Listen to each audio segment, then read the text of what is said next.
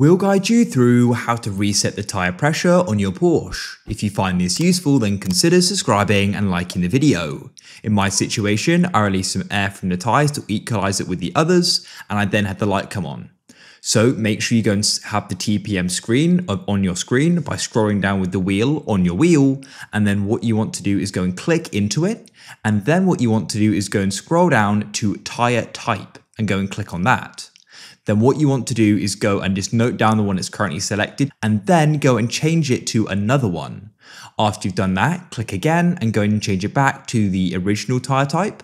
And now all you need to do is go and drive. You'll notice the pressure light goes white on the right, and then it should go and reset after you reach 15 miles an hour and it goes and detects it. If you found this useful, then leave a like.